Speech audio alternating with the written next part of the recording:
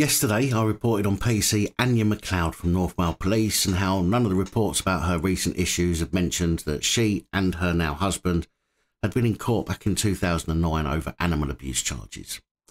I said yesterday that I couldn't find in the time available and information as to how they were sentenced for admitting animal abuse.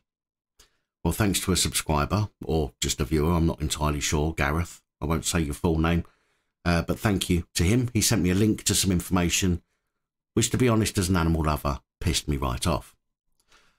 I'll ask you now to pause the video and write in the comments what sentence you would expect somebody who's beaten their two dogs systematically for some months, that was evidenced on film, hitting them with sticks, throwing water over them, picking them up by the scruff of the neck and throwing them in the air. What kind of sentence do you think somebody like that should have expected?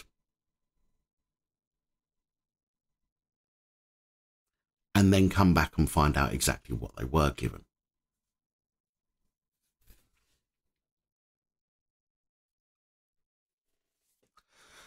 Well, Anja and her now husband, Craig Macleod, were found guilty of animal abuse at magistrates, and magistrates banned the couple from looking after animals for just 5 years. Anja was also ordered to do 120 hours of community service, whilst Craig was ordered to carry out 180 hours. I don't know about you, but I find that absolutely laughable. But then I'm an animal lover, whereas you may not be as much. But on top of that, and this is what I find the funniest, the pair did appear for a misconduct hearing where they were found to have breached the standards of professional behaviour, and they were ordered to forfeit 10 days' pay.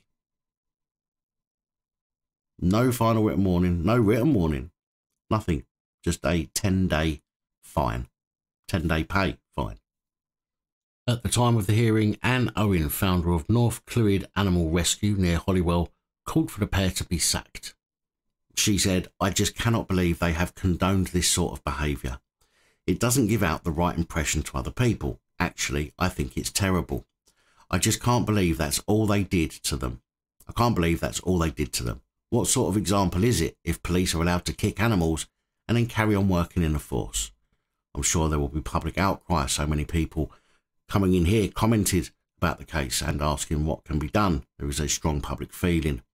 A financial penalty is nothing. I think police officers have to show an example." Now again, as an animal lover, I agree with her. You know, maybe that clouds my judgment a little bit. As I say, some of you may think that's fair what they got, but this is my channel and I will express my disgust at that sanction.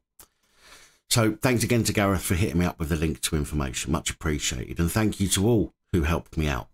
It's only me running this channel, and sometimes I do miss things or I'm unable to find information in the time that I have for each report. And your help is really, really appreciated. But as always, I wanted to update because somebody had taken the time to send me some information with regards to that report, because I said I didn't have that information, and therefore I'm sharing that with you today.